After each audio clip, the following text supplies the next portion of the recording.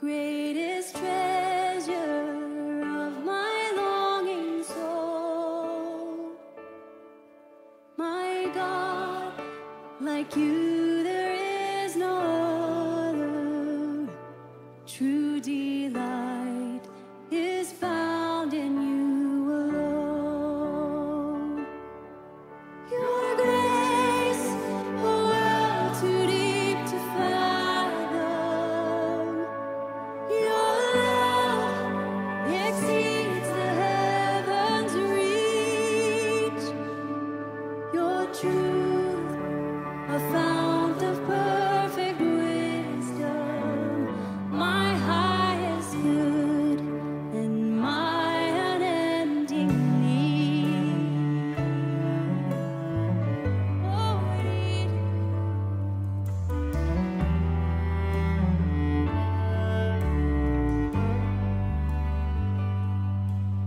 oh Lord, my rock and my redeemer, strong defender of my weary heart,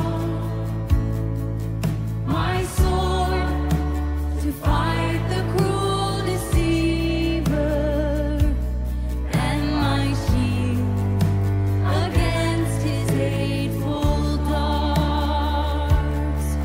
My song when enemies surround me,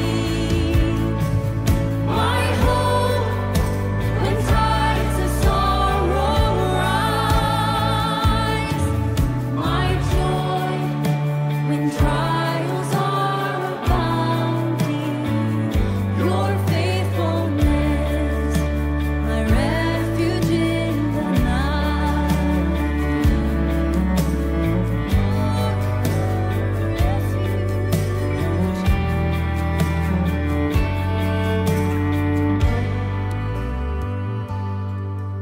Oh Lord, my rock and my redeemer, gracious Savior of my ruined life, my guilt and cross laid on your shoulders. In my place, you suffered, bled, and died.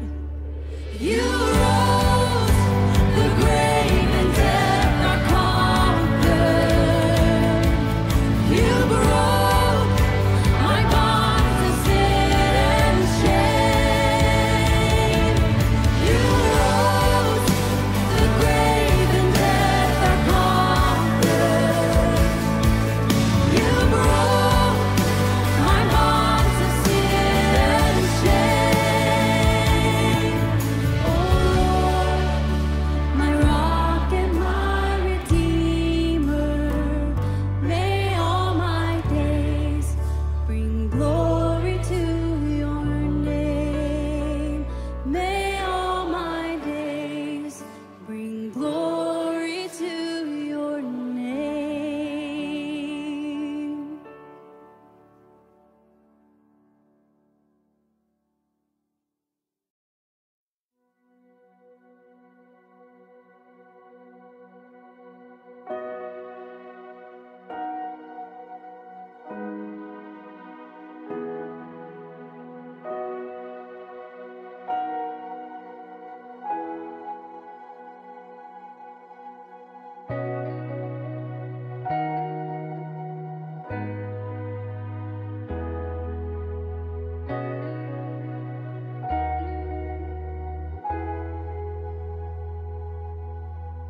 Turn your eyes upon Jesus. Look full in his wonderful face, and the things of earth will grow strangely dim in the light of his glory and grace.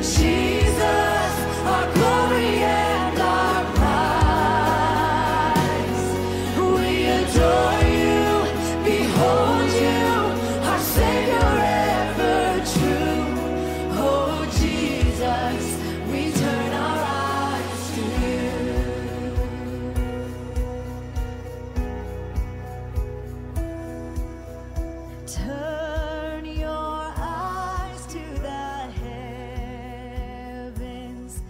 Our King will return for his own. Over here, Emma is cooking. What are you cooking today? Toad in the hole. Toad in the hole is one of my favourites. Now, we've got some sweet shops, a trolley. That's our stall.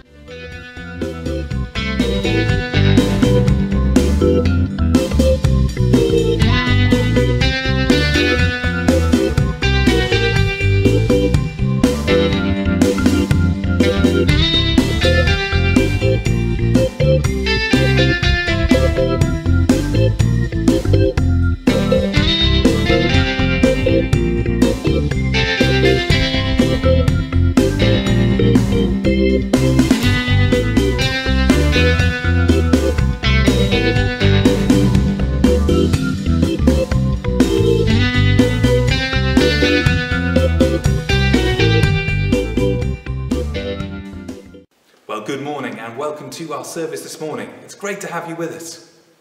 For 1,000 years, Christians have been beginning their morning worship with the opening verses of Psalm 95. Come, let us sing for joy to the Lord. Let us shout aloud to the rock of our salvation.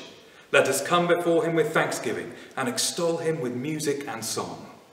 And we're going to do just that now as we sing our first song, All Creatures of Our God and King. Alleluia.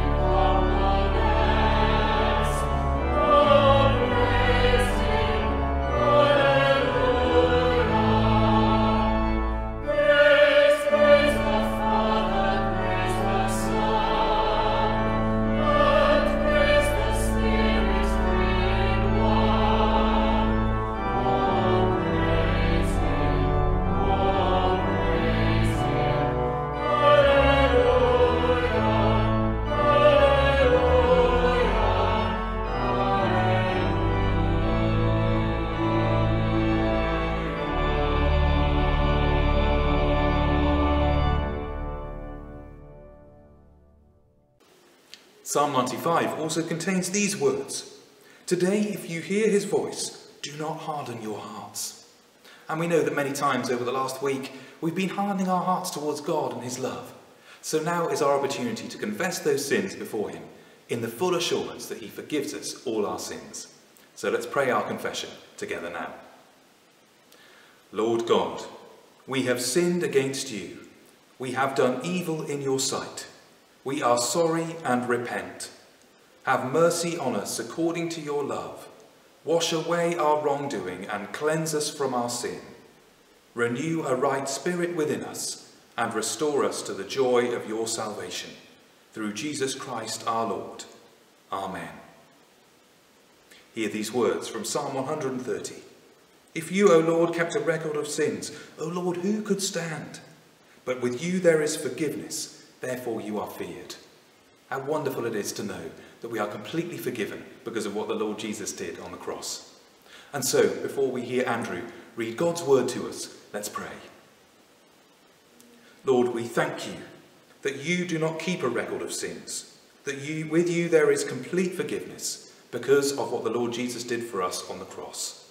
Please may we delight in our salvation, and please pour your Holy Spirit into our hearts, Lord, that we may hear your word and that we may love you more deeply as a result of hearing it this morning. In Jesus' name we pray. Amen. In the 3rd month after the Israelites left Egypt, on the very day they came to the desert of Sinai. After they set out from Rephidim, they entered the desert of Sinai, and Israel camped there in the desert in front of the mountain.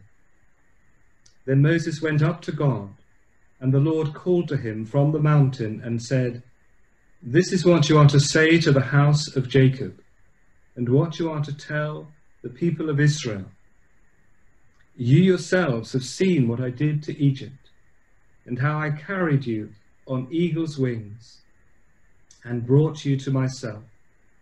Now if you obey me fully and keep my covenant, then out of all nations you will be my treasured possession. Although the whole earth is mine, you will be for me a kingdom of priests and a holy nation. These are the words you are to speak to the Israelites." Reading from 1 Peter 2 and verses 4 to 10. As you come to him, the living stone, rejected by men, but chosen by God and precious to him, you also, like living stones, are being built into a spiritual house, to be a holy priesthood, offering spiritual sacrifices acceptable to God through Jesus Christ. For in Scripture it says, "See, I lay a stone in Zion, a chosen and precious cornerstone, and the one who trusts in him will never be put to shame." Now to you who believe, this stone is precious. But to those who do not believe, the stone the builders rejected has become the capstone, and a stone that causes men to stumble, and a rock that makes them fall. They stumble because they disobey the message, which is also what they were destined for. But you are a chosen people, a royal priesthood, a holy nation, a people belonging to God, that you may declare the praises of him who called you out of darkness into his wonderful light. Once you were not a people, but now you are the people of God. Once you had not received mercy, but now you have received mercy. Thanks be to God for his word of truth. So age 16, the plan was to be an airline pilot. And in many respects, that set the direction of what I wanted to do and what I needed to do in order to get there. So I needed sponsorship, which meant that I needed to get the right degree, which meant the right A-levels. And so it set everything in motion. I knew what I wanted to be and therefore how I was going to be. And the world, I suppose, is constantly trying to answer that question, who am I and how should I be? I mean, as you can see, clearly that didn't work out, the whole airline thing. I kind of changed my mind. But when you know who you are and what do you want to be, we then know how to act and how to live our lives. It's true of nations. When they started out to, who are we? Well, what do we do? What do we stand for? What does it mean to be a citizen of this country? And that is basically the challenge that Israel have in Exodus 19 and following. Who are we? How should we be? How should we live? And so who are they? Well, they are, in verse 5, God says, if you obey me fully and keep my commandment, then out of all the nations you will be my treasured possession. Although the whole earth is mine, you will be for me a kingdom of priests and a holy nation. That they're to be God's treasured possession. Now, being a treasured possession speaks of being royal property. Now note verse 5, the whole earth is God's. The whole earth is God's, but it's his joy and it's his pleasure that the people of Israel will be his treasured possession. It's the most special of people. I think of all the houses that Anna and I have lived in since we've been married, as we've moved around, and we've taken all sorts of bits and pieces with us that are now in the vicarage here in Burford. And yet there are some things that if the vicarage was now on fire, I would run to go and get. They are our treasured possession. And it's as if God's saying, the whole earth is mine, but you are what I would grab. In fact, they are exactly the ones he did grab out of Egypt. But why is it he grabbed them? Was it because they were more numerous? No, it is because, we read in Deuteronomy, because the Lord loved them. And because the Lord kept his oath, his promise to their ancestors. You see, they are his treasured possession because he loves them, because he said his love on them, not because of anything they've done, but because they are his precious possession. Treasured possession, but also they are to be a kingdom of priests. Now the priesthood hasn't yet actually been inaugurated in Israel. That's going to come in the chapters to come in the book of Exodus. But in some respects, they didn't know what a priest was. They'd been surrounded by them. A priest is someone who speaks from God to the people, and from the people back to God. And so as a people, they are going to do that. As a nation, they're supposed to represent God to the world. But not only a kingdom of priests, but also a holy nation. And this tells them how to live, I suppose. Because the word holy means separate, distinct, different. They are a nation, therefore, that are supposed to be clearly his, identifiably his, obviously and identifiably like him. But notice that this separation cannot mean isolation, because they're supposed to be priests. You can't be a priest and have no interaction with the people you're supposed to be representing to. So they're supposed to be separate, yes, like God, yes, but in the world. And so this teaches us, therefore, that the character of the people of God is to be like God, but they also have an international responsibility as they represent God to the world, priests to the world. Now, how is it that they can do this, that they can be like this? Well, it is because, verse 4, you've seen what I did to Egypt, how I carried you on eagle's wings and brought you to myself. It is because they're gods. How are they gods? Because God rescued them. That is the most important thing that we need to remember here, that because God rescued them, they can now be this holy nation, this kingdom of priests. They are his treasured possession. They were rescued on that first Passover, when God came in judgment. Because the blood was on the doorposts, the blood of the lamb, they were spared the judgment, and they left Egypt and were set free. When we looked at Exodus 12, we saw how that lamb prefigured the Lamb of God, Jesus Christ. How Jesus Christ rescues his people. How do people become the treasured possession of God? Through faith in Jesus Christ. Would you love to be God's treasured possession? They need to be rescued by Jesus Christ. Have you been rescued by Jesus? But also, do you want to represent God to the world? Do you want to be like him? It's only possible if you are one of his people, if you have been rescued by him.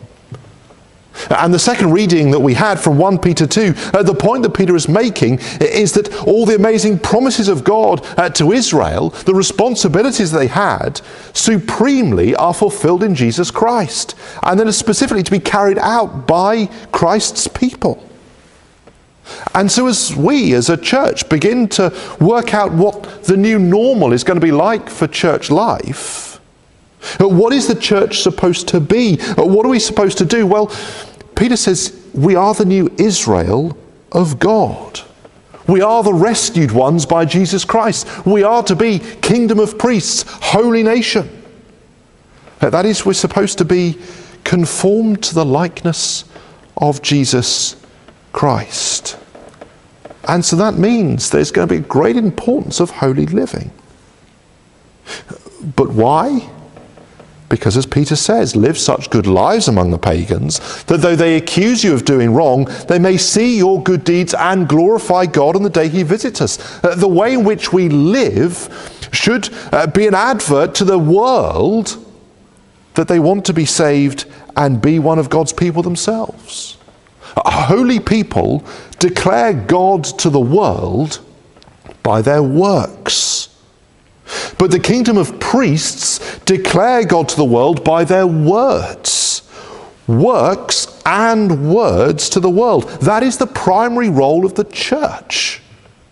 And so yes, the Burford Benefice is here to love the community. We're here to care, to provide services, to be a listening ear, to be a positive influence in society. And we must do all those things. But how do we do that? Supremely it is by our words and our works.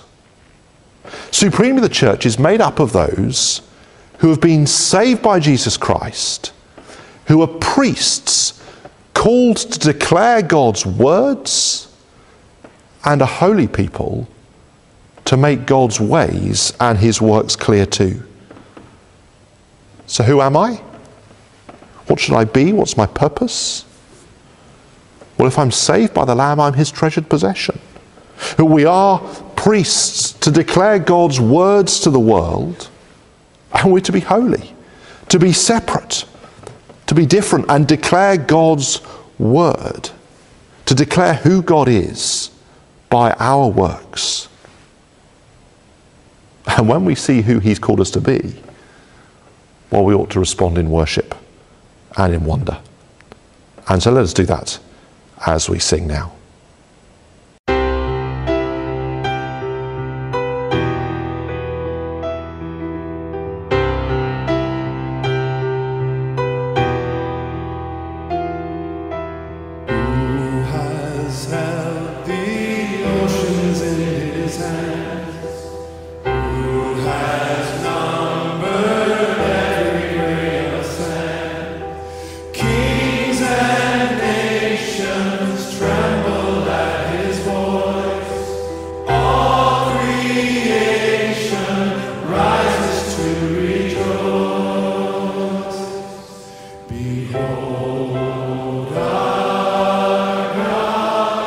Seated on his throne,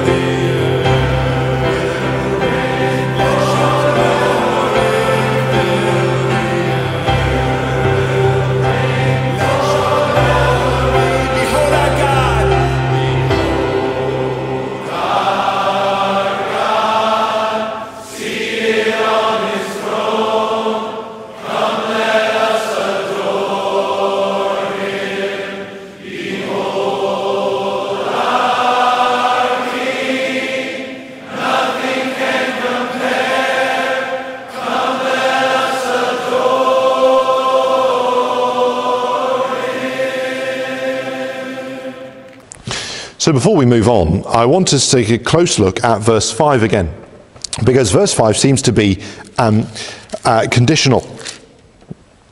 Now, if you obey me fully and keep my commands, then out of all the nations you will be my treasured possession. It seems like they can only be the treasured possession if they obey. And that leads people to begin to believe that maybe God's people could only be God's people if they obeyed.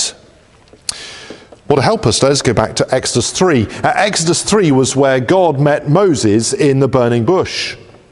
And he told Moses, go and rescue my people. And Moses had all sorts of reasons why he thought he was the wrong guy. But God said this, I will be with you, and this will be a sign to you that it is I that have sent you. When you have brought the people out of Egypt, you will worship God on this mountain. So why are they here? Well, it is evidence the fact that God is the one who's rescued them. Here are all of Israel gathered around this mountain. It is a fulfillment of God's promise. But also why are they here? They're here to worship God. They've been saved from Egypt, but saved to worship. Romans 12 will pick up that same idea in the New Testament. Therefore, I urge you, brothers and sisters, in view of God's mercy, so in view of the rescue you've had of chapters 1 to 11 of Romans, offer your bodies as a living sacrifice. This is your true and proper worship. Saved from sin to worship God. Now, of course, worship is bowing low, submitting oneself. But actually, how is this worship expressed? Well, in Romans 12, to the end of the book, a series of instructions and ways to live your life. How is this worship expressed in the book of Exodus? Well, they've been rescued, they're at the mountain, and then we get in chapter 20 and following the Ten Commandments, the law. But what this tells us is that worship is defined and seen in obedience. Obedience to what? Well, in obedience of being like God. This law is an expression of who God is, of being holy, separate and distinct. And so in chapter 19 verse 4, God says, I've saved you, I've carried you on eagle's wings, and so be the holy nation that you're called to be. Be the kingdom of priests. Live those lives that you're called to. That is, when they're saved, they're supposed to be the kingdom of priests and a holy nation, because that is what worship is. And that's only truly seen when they obey him. Obedience is the way into the blessings of the covenant of God. So I hope you see how the Old and New Testament speak with the same voice. Saved from something to worship God. So when you look at the commandments in the Old Testament, that is not the Old Testament way to be saved.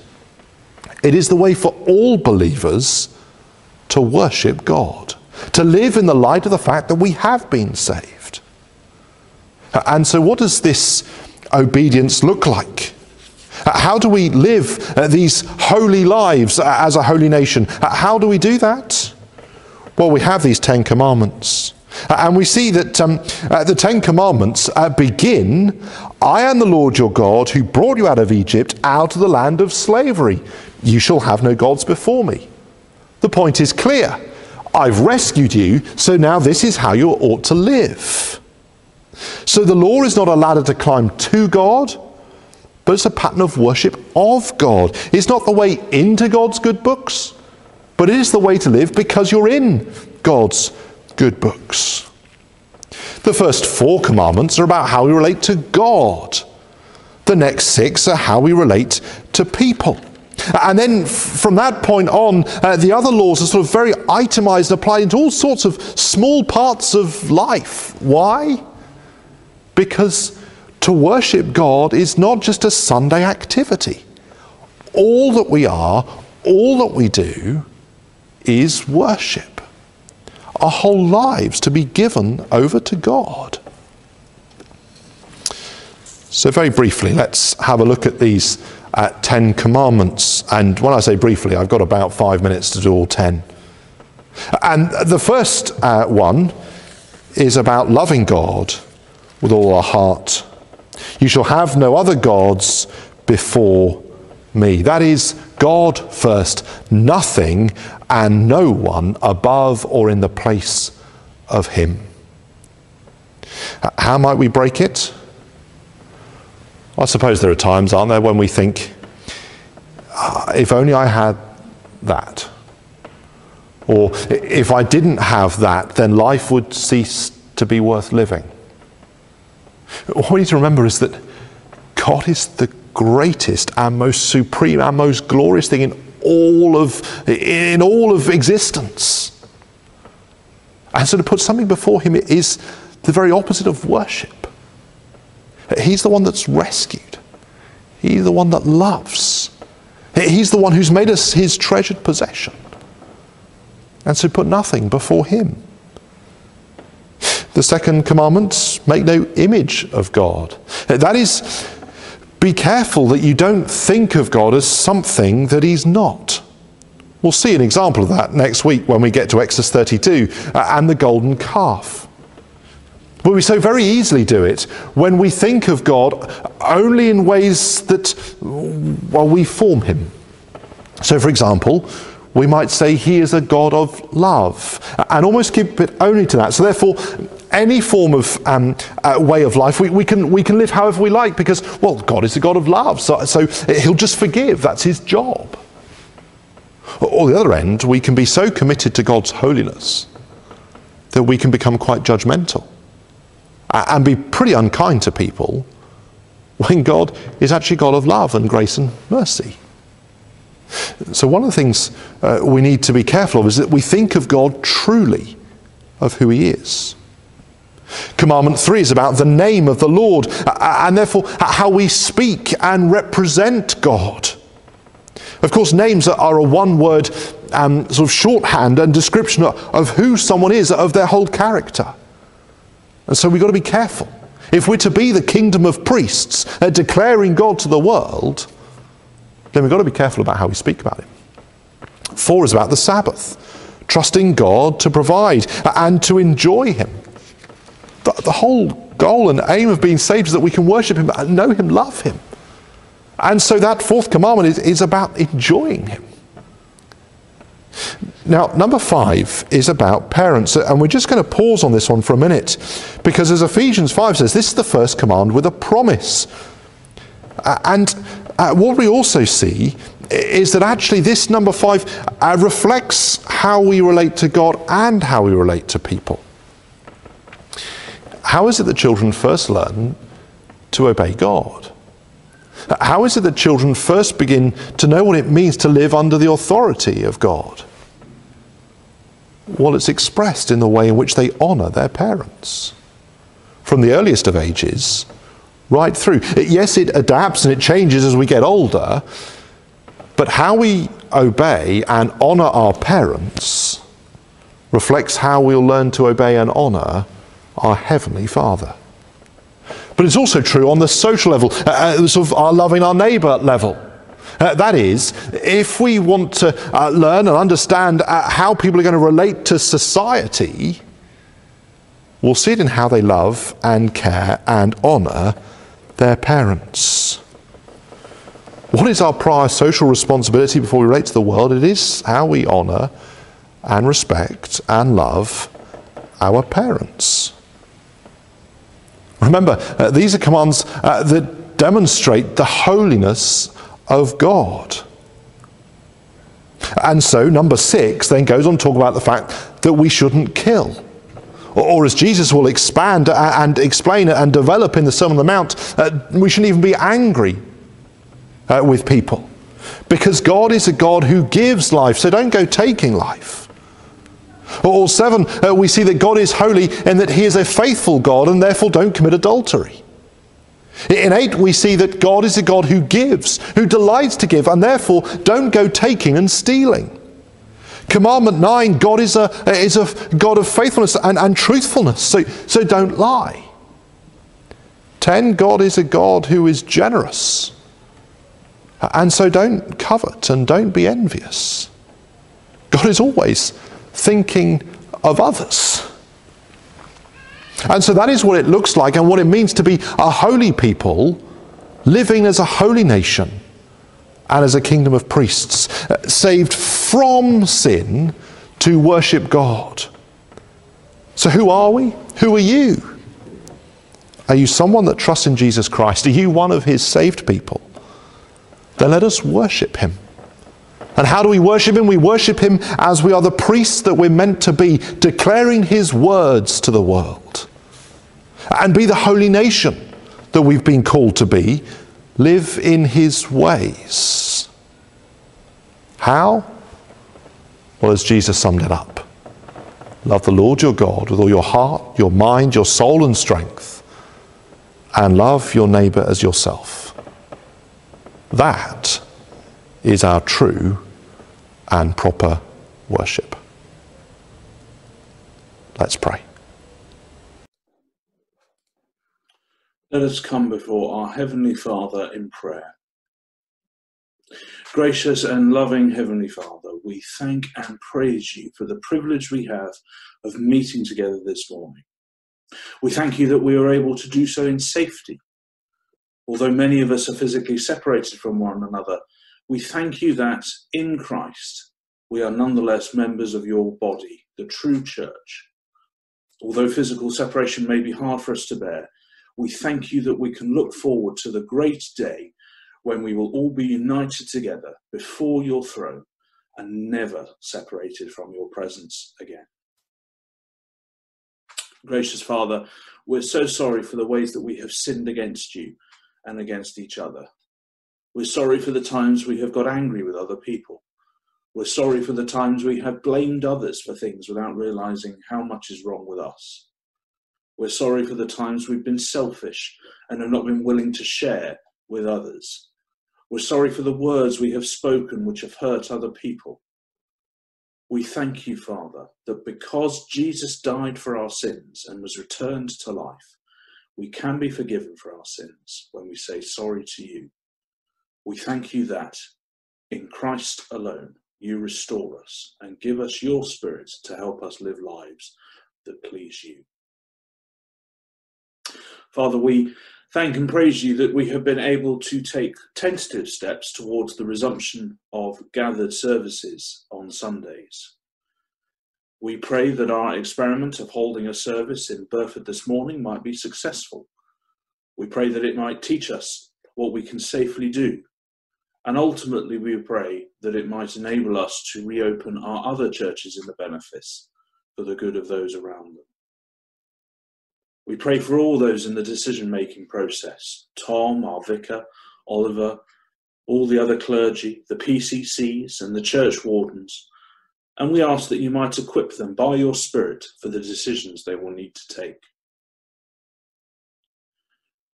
Turning to pray for individuals within our family, we remember before you, Father, those from our number in particular need at this time. You know their situation far better than we do, so we ask that you would be at work to bring about your good purposes in their lives. In a moment of quiet, let us pray to our Father for those known to us personally who are in need.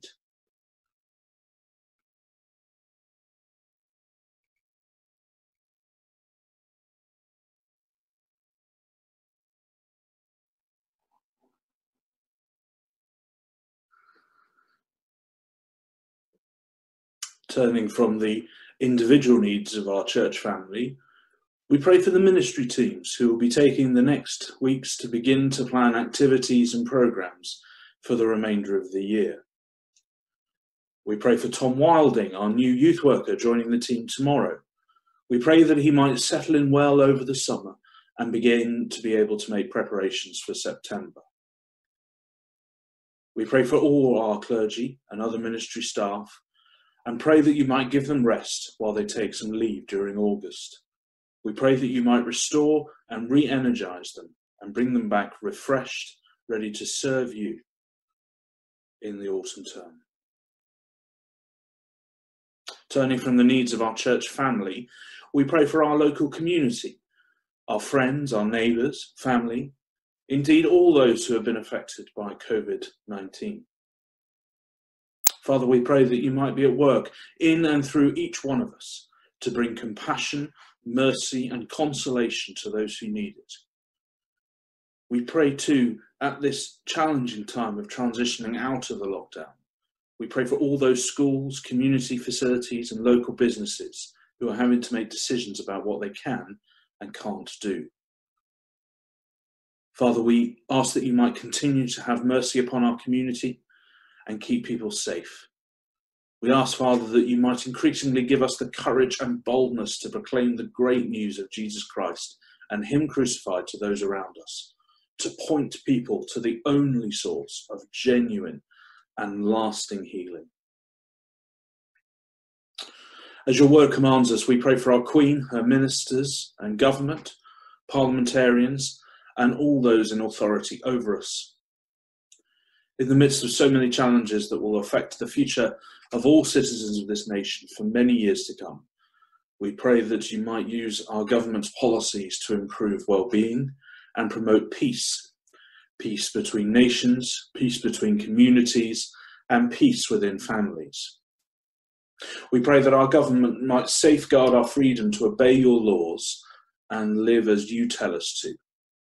And Father, we must ask that we might make good use of those freedoms. We close our intercessions with the words that the Apostle Paul wrote to the Christians in Philippi. Do not be anxious about anything, but in every situation, by prayer and petition, with thanksgiving, present your requests to God, and the peace of God, which transcends all understanding, will guard your hearts and your minds in Christ Jesus. Amen. Thank you, James, for those prayers. And now, as God's rescued and redeemed people, let's sing our final song, All Hail the Power of Jesus' Name.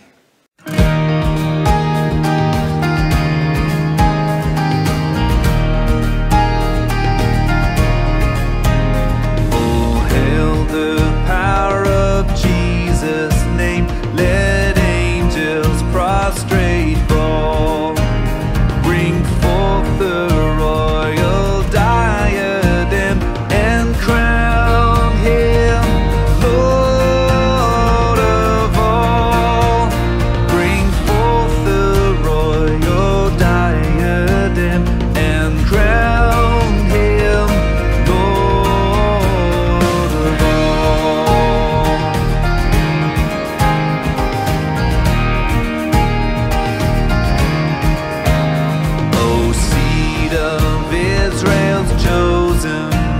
Now ransomed from the fall. Hail him who saves you by his grace and crown him Lord of all. Hail him who saves you by his grace and crown him Lord of all.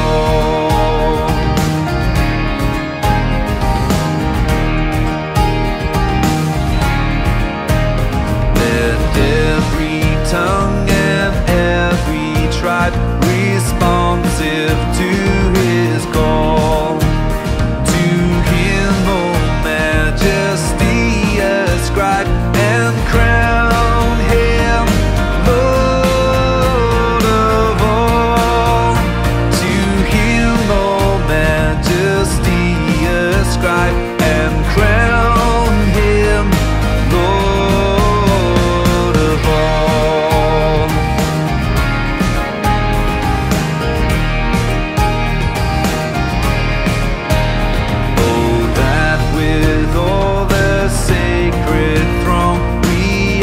His feet may fall, we'll join the everlasting song and crown him Lord of all. We'll join the everlasting song and crown him Lord of all.